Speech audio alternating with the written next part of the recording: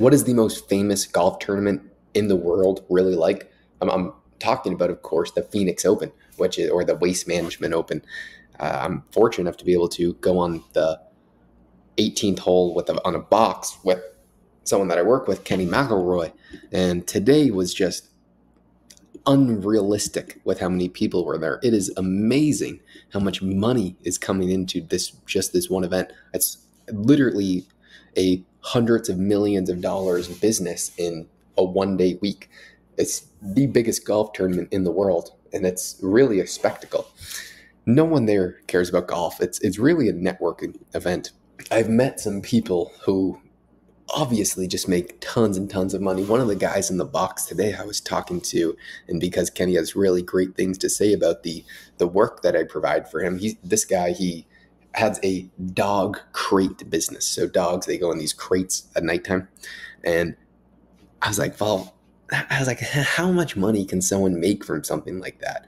And I didn't ask him. He just told me that they're doing about $100,000 per day. And my jaw dropped. I was like, what the hell? You can make money doing anything if you know just some of the basic principles of running a business and how to scale.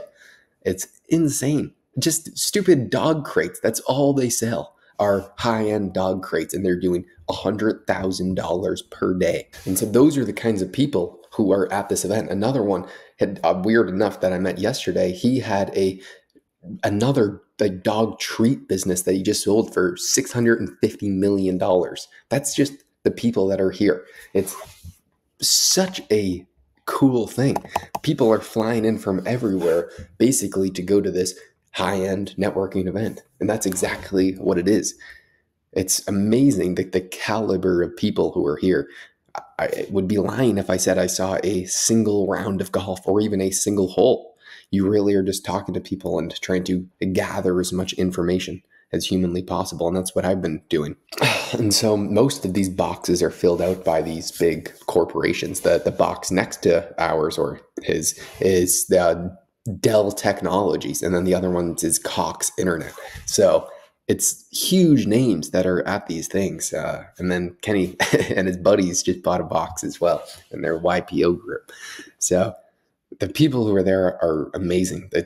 I didn't even really know anything about this tournament. I just thought, oh, it's a golf tournament. People who enjoy playing golf go to this, but it couldn't be further from the truth. The only reason why pretty much all of these people are going is because of the caliber of people who are there and the people that you meet and the connections that you make. I have a really good opportunity, not as much a business opportunity, but a lifelong friendship of someone that I met who is just such a cool guy. He has a place down in Orange County, California, nice right on the water, on the beach. And he said, oh, come down, spend a few days with me and my family. And I'm going to do that because if someone's going to be crazy enough to offer me to stay with them and their family, you best believe I'm going to be crazy enough to show up. So I can just tell that I'm going to have a lifelong friendship with this guy. And you never know what kind of doors open up, which really aren't my concerns right now. It's just meeting these types of people and surrounding yourselves with them. One of the biggest benefits of this is it allows you to think in terms of maximum leverage. When you hear and you're surrounded nonstop by these people who are doing literally $30+ million per year, which is pretty normal for all of these guys at the tournament and a lot of the guys that I hang out with, you turn down most low leverage opportunities. That's the reality of the situation.